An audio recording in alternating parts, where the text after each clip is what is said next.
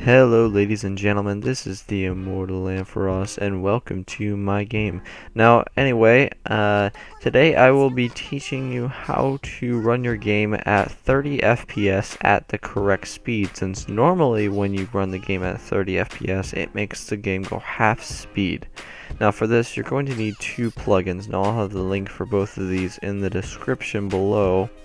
So this one is TDDP underscore fluid time step .js. Now this, it will make it so no matter what FPS your game is running at, it will always run at the same speed, which is what we want. So to download this, you just right click anywhere on the page and then click save as, and then let's just, this is my meme folder, never mind that. What you wanted to do is just put this on your desktop.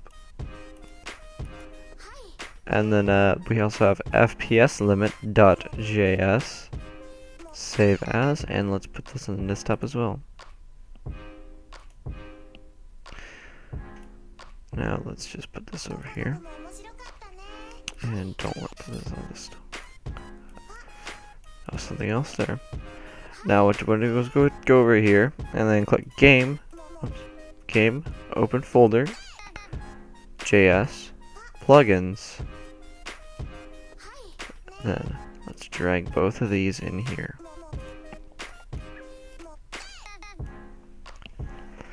Now click this button up here, and then I'll bring up plugin manager.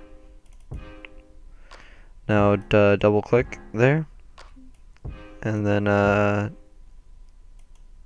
you want to put in excuse me, you want to put in TDDP fluid time step and press OK. Then you want to put in another plugin, FPS limit, and put the FPS to 30. Now press apply and OK. Now let's try playing our game.